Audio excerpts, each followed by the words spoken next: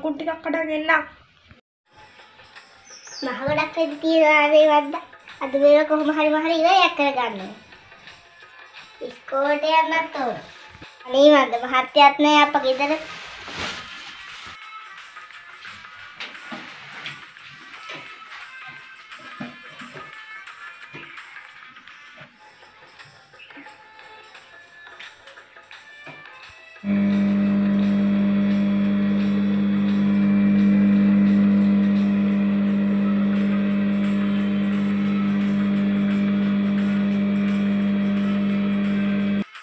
අයියෝ බත් පිච්චෙනවා.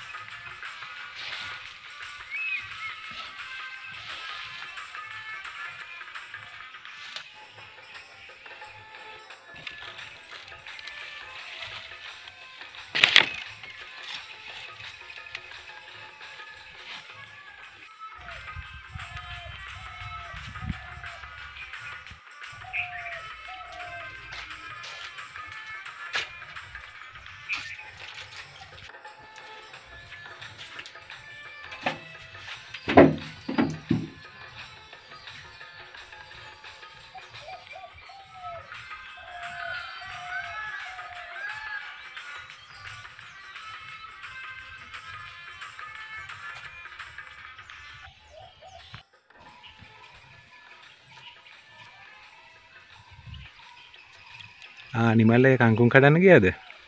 ඔව්. මේ දාට කන කංකුන් ටික කඩවලින්. ඒ ටිකේ කංකුන් හොඳට හැදෙනවනේ. මේ තෙල් පොරක් නැති කෑමක් නේ. අනේ මමත් හරි ආස කෑම මට ටිකක් කඩා ගන්න තියෙනවා. ඕන තරම් තියෙන කඩා ගන්න. හරි ඉහළ වටින්නේ ඇසිලිංගක් අදර. ඔව්. ලේ ඇසිලිංගක් ආශ්‍රය කරද්දි ටිකක් පරිස්සමෙන් ආශ්‍රය කරන්න වෙයි. ඇයි මල්ලි? කරේකට හත කළා ගෙනන්නේ වගේ චරිතයක් ඒකයි මම මේ කියන්නේ. මොනවා කිව්වොත් මං ඕව ගණන් ගන්නෑ. ඉරණි මල්ලයි වෙන්න ඕන. කවුරු කිව්වත් අපි බුදුහාමුදුරු දෙයක් කියනවා නම් ඒ දේ විශ්වාස කරන්න ඕන. නැත්තම් වෙන කෙනෙක් කියනවා නම් ඒ දේ පිළිගන්න මෙපා. මොකද ඒගොල්ලෝ බුදු වෙලා නෙවෙයිනේ. කොහොද ගියේ? මල්ලයි ඉතින් දන්නෝනේ මම පන්සලත් එක්කම තමයි බැඳීම තියෙන්නේ. අපි ලස්සන පෞ ජීවිතයක් ගත කරනවා. මේ පන්සලේ අර බුදුදහමත් එක්ක පුදුමාකාර කියන්නේ ඒක මට වචනෙන් කියන්න තේරෙන්නේ නැහැ. ඒ තරම් අපි අර ඉස්සර පවුලේ ප්‍රශ්න තිබුණා. ඒ වුණාට ඒව සීරම දැන් නැති වෙලා ගියාම අර පන්සලත් එක්ක බැඳීම වැඩි කරගෙන මම ඉතින් මේ ඉඩ තියෙන හැම මොහොතකම මේ පන්සලටම තමයි යන්නේ. අපිට ඕට වෙලාවක් නැහැනේ. මම නැතුව මල්ලි ගෙදර ගාවටත් ආවා. ඒකනේ එන්න. කතාවෙන් ඒක දැනුනේත් නැහැ. එහෙනම් මල්ලි මන් නවතින්නද? හොඳයි අය එහෙනම් මේ මට අයියට දෙයක් කියන්න ඕන. අර ඇසිලින් අක්කා පොඩ්ඩක් අර මේ පහුගිය දවස්වල අර එක තැන්වල මේ ඔය වගේ කේලම් කියලා අර පවුල් අවුල් කරලා ඒ පවුල් ජීවිත සෞතු වෙලා තියෙනවා. ඒක නිසා මල්ලි ඔයා ඇසුරු කරාට කමන්නේ පොඩ්ඩක් පරිස්සමෙන් හොඳේ මේ කොළුවේ තියාගන්න. එහෙනම් මම යනවා තෙරුවන් සරණයි. ආ මල්ලි.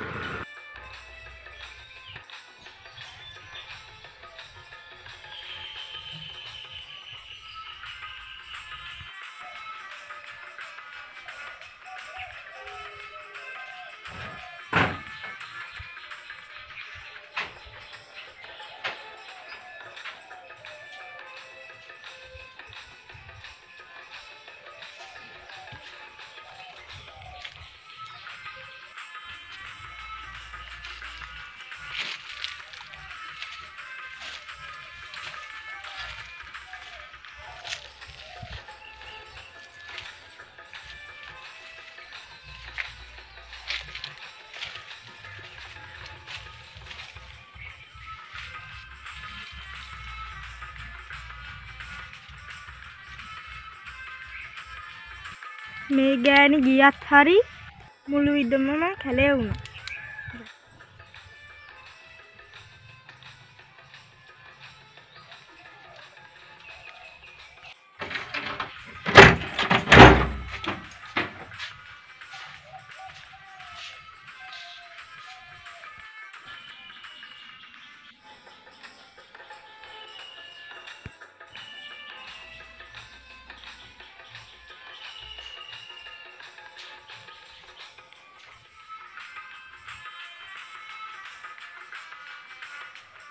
සිරිමල් අයියා කියලත් මම ඒ දේ ඇහුවෙන්නේ.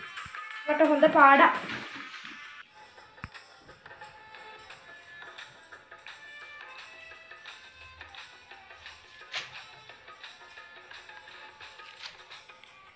මට උයා ගන්නවත් බෑ අප්පා. ඒ උන්නතු එහෙම පාළු.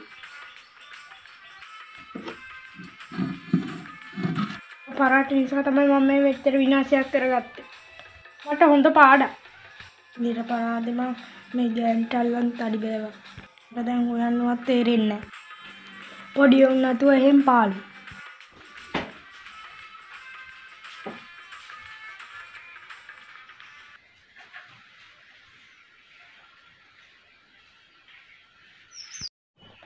මේ කඩේ කොච්චර දියුණු වෙලා තිබුණාද දෙයියනේ. මං කොහොමද මේ ආයි දියුණු කරගන්නේ? අනිගගේ තේරෙන්නේ දැන් තමයි. යන්න ඕනේ පන්සල පැත්තට වට ගිහින් හිත හදාගන්න.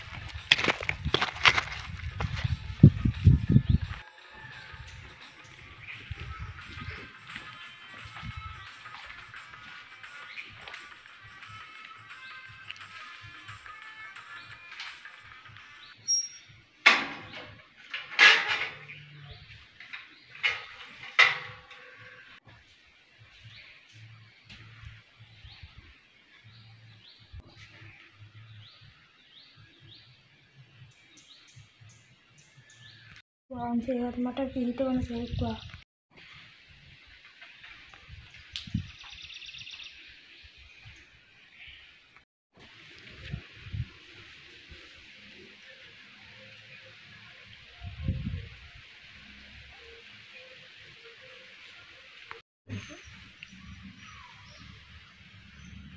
සුවපත් වේවා උපාසක මහත්තයා.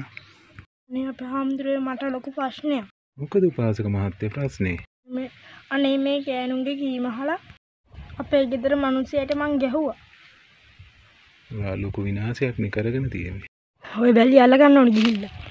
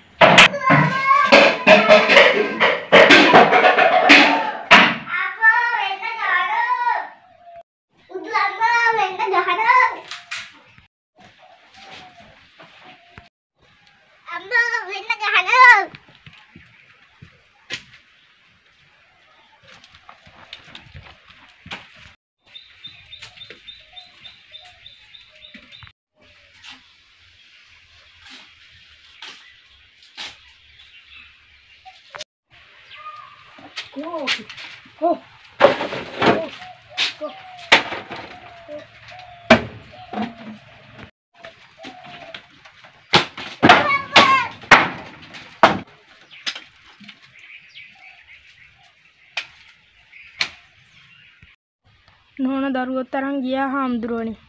ඒක තමයි මහත්තයා මේ පන්සලට එන තරමක් ගොඩාරයක් අයට මේ මට කියන පැමිණිලිත් එක්ක බලනකොට පෞල් ප්‍රශ්නම තමයි තියෙන්නේ. කවුරු හරි කෙනෙක් හොඳට පෞල් ජීවිතයක් ගත කරන කෙනෙක් ඉන්නවනම් මොනවා හරිම කේලමක් කියලා මේ පෞල් ජීවිතේ කඩාකප්පල් කරන එකම තමයි මේ මිනිසුන්ගේ වැරද්ද. හැබැයි මහත්තයෝ මේවට මේ මිනිසුන්ට මේ ආත්ම භාවයේ නෙවෙයි මරුණට පස්සේ නම් ඉතින් හතර මහා පායෙම තමයි ගිහින් උපදින්නේ මේ වගේ තිරිසන් අසික්කිත වැඩ කරන්නේ. ඇයි මහත්තයෝ මෙච්චර බුද්ධිමත් කෙනෙක් වෙලත් මේ නෝනට මේ විදිහට පහර දුන්නේ? මට සිරිමල් අයියත් කිව්වා. ඒ උපාසක මහත්තයත් පන්සලත් එක්කම ඉන්න කෙනෙක්. ඇත්තට මෙයා හරි හොඳ කෙනෙක්. ඉතින් ඇයි මහත්තයෝ එයා කියලාත් ඔයා මේ එක එක ගෑනු කියන ඒවා අහන්න ගියේ? ප්‍රමාද වැඩිද හාමුදුරුවනේ? මහත්තයා කිසිසේත් බය වෙන්න එපා. ඔයා අදම යන්න. නෝනලයි ගෙදරට ගිහිල්ලා අම්මට තාත්තට පැහැදිලි කරලා දීලා මම ඊට පස්සේ මේ එක එක කෙනා කියන ඒවා අහලා මගෙන් ඇසින් දැක්ක දෙයක් පමණයි මම විශ්වාස කරන්නේ. අද ඉඳලා මගේ බිරිඳට මම ගොඩාක් පණ වගේ ආරක්ෂා කරනවා, රැක ගන්නවා, මගේ දරු පවුල රකින්නවා කියලා පොරොන්දු දීලම ඔයා ඒ නෝන එක් කරගෙන ඉන්න. මට ආරංචි වුණා මහත්තයා මේ බොන්නත් ඇබ්බැහි වෙලා කියලා. අනේ ඔව් හාමුදුරුවනේ. ඒක තමයි මහත්තයා කියන්නේ. මේ වගේ ප්‍රශ්නයක් වුණා මේ ප්‍රශ්නයට පිළිතුරු හොයන්න බෑ මේ අරක්කු වලින්.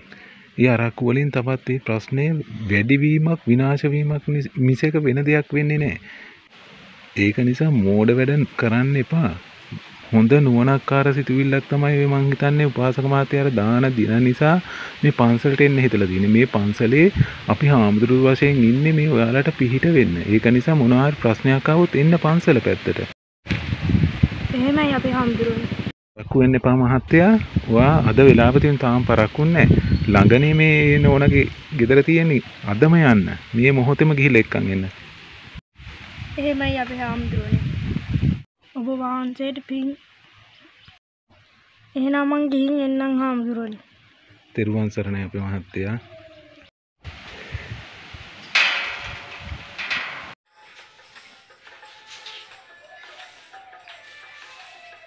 අනේ මහත්තයෝ මා ටිකක් නෙවෙයි මේ පහන් තියලා වඳින්න. මේනික මං එක කරන්න.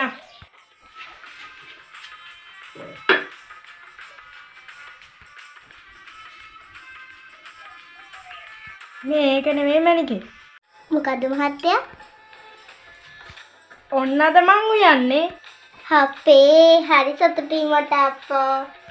අපි තරහ වෙලා ඉඳලා යාළුනාමත් ඒකත් හරි ෂෝක් නේ. අපි එහෙනම් අද කට්ටියත් එක්ක මල් පූජා කරමු නේද? මං අද එහෙනම් ළමයි ලේස්ති කරන්න. ඒකත් හොඳයි දරුවොත් කැමතියි. ඔන්න ඕක තමයි මහත්තයා කියන්නේ. සමියාගේ බිරිඳගේ රණ්ඩු තියෙන්නේ බත ඉදෙනකන් විතරයි. අපි එහෙනම් අද එකම සංගුවක් බෙදන් කමු නේද? ඒකත් ෂෝක් නේද?